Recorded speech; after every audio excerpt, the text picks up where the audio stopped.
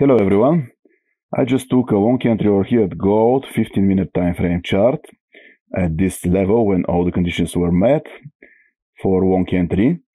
Stop loss over here as per rules of the system. 37 pips down and 37 pips up is my take profit target over here.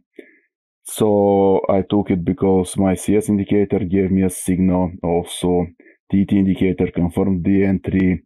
Tier volatility index gave confirmation, as well the tier wave indicator there, and I have TSD dots on place.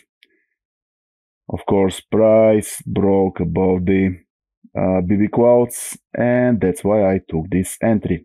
So now let's wait and see when I will collect my profits here. Okay, so my take profit target was being hit on this current candle. As you see, it was tested a bit earlier, but because of spread, couldn't be closed. Original entry over here, stop loss as per rules, take profit target, and it took a while.